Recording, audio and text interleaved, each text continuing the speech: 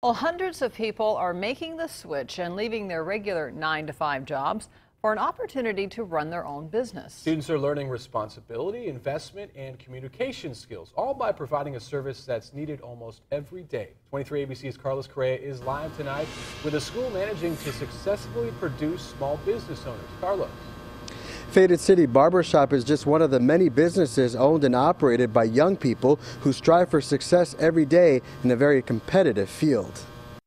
About 60 men and women fill a classroom inside the Bakersfield Barber College on their way to becoming entrepreneurs. Jobs are really hard to come by nowadays, but everybody needs a haircut.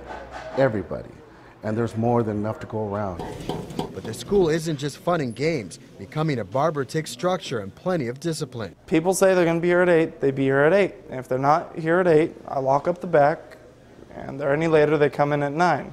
If they've done it more than once or twice, tell them to go home for the day. The majority of students live outside Bakersfield and have decided on a new career path for many reasons. The appeal for me is just pretty much being able to try and better yourself. Have more time for my kids, have set more hours. My kids are growing up. I have one in a high school, junior high, and a 6th grader. I just want to be there. Being able to talk freely, having a good time, laughing all day long. Students take 1,500 hours of study to prepare for the state board exam, a test that leads to running their own shops.